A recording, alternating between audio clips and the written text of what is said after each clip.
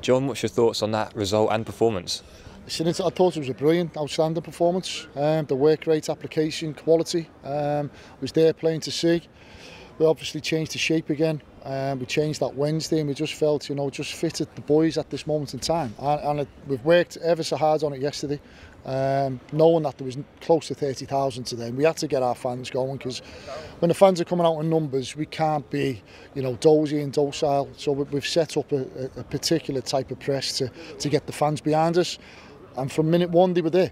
From minute one, they were there, and the occasion with the flags flying round and the noise, that's what the boys have thrived on, really. They could have went under after what happened Wednesday, but credit to the boys, they've stood up there and actually give our fans a really good performance. Yeah, you spoke before the match about embracing the occasion rather than feeling it, and would you say the lads did that? 100%, yeah, I really do. Just that little slot in the second half of that 10 minutes where we just lost a little bit of focus and a little bit loose. But then we thought we got hold of the game again, and we were forcing the issue corners and final thirds entries, just lacking that little bit of quality at the end. But you can't fault the boys for the effort and the application. And also, Sunderland's are on an unbelievable run of form. And it shows you, in a way, we run over them a little bit today. With the high press, the forward running, quality and possession. So no, it was a really good. Only disappointing thing is we haven't come away with the 3 points. Yeah. Well, that tells the story, doesn't it? If you're disappointed with a draw. It is, yeah. We felt a little bit like that last week with Wigan.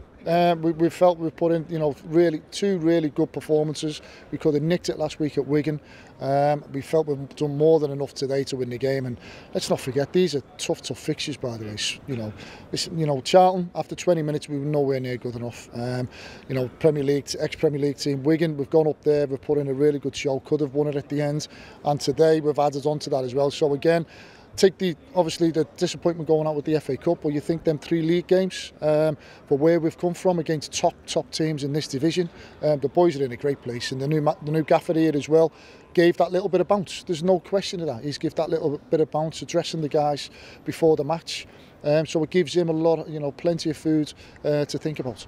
You've said in this period, John, it's not about you, it's about the team. But how much did you enjoy this occasion and a home match in front of nearly 30,000? It's an unbelievable occasion. I mean, I'm coming out and the noise and the flags and the fans. If you don't want to play in this, I'm getting told the last time was when we were in the Premier League. There was that full as such for the Ipswich game.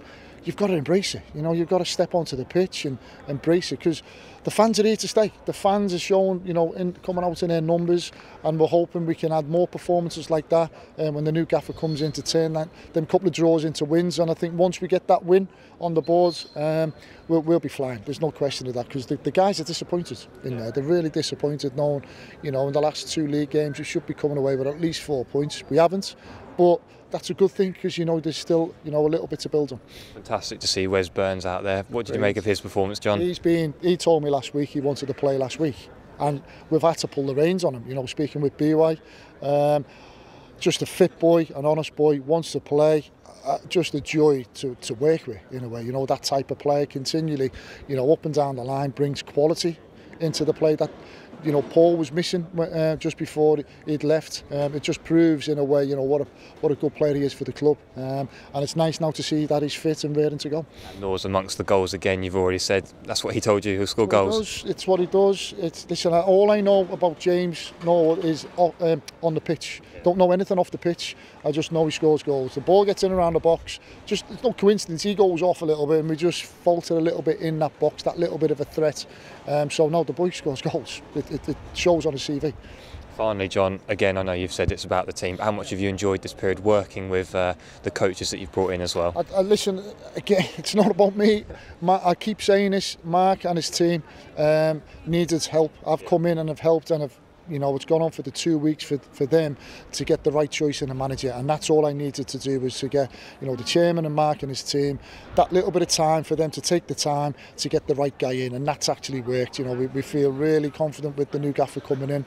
As I say, he's already addressed the boys. I've spoken to him a couple of times on the phone as well, so it's all positive. So I said it before, there's no way I was going to turn this down. The guys needed me, the club needed me, and I've stepped in, and hopefully, these couple of draws, you never know, they might get us in the playoffs. That's how I look at it. Thanks, John. Thanks, guys.